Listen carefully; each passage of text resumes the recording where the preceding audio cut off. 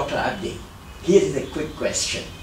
I am referring to your lecture yesterday to students and which lasted almost 90 minutes.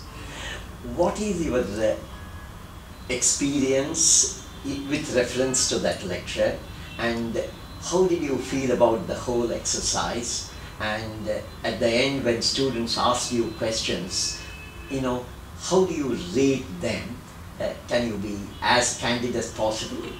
Was it really 90 minutes? It really didn't seem like that to me, and I guess when you're having fun, time really does fly. And so our topic in yesterday's lecture was interval estimation, as requested by students. So what might at first sight seem quite a dry area of statistics, hopefully I managed to really bring it to life, and with the recent US presidential election, the European Union referendum back in the UK, and looking at polling predictions and how accurately or inaccurately they predicted the various outcomes. So instantly we could really draw on current real-world events and relate it to what may seem like a somewhat abstract subject matter.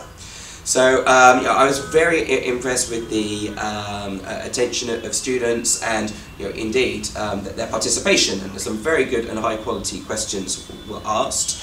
We were looking at issues of any sort of sampling biases which may have occurred, and we really extended the scope of the lecture to not just the confidence intervals per se, but this leads into the area of sampling design and how samples are collected, the representativeness of samples. So in fact, we really covered a good 2 or 3 chapters of the Statistics 1 course during that review. At the end of the lecture, as students were leaving, a few came up to me and said that how that lecture had really clarified previous doubts that they had with regards to t-distribution, normal distribution, etc. So I hope, and it seems that the lecture was of value to students, and indeed it was a pleasure to deliver.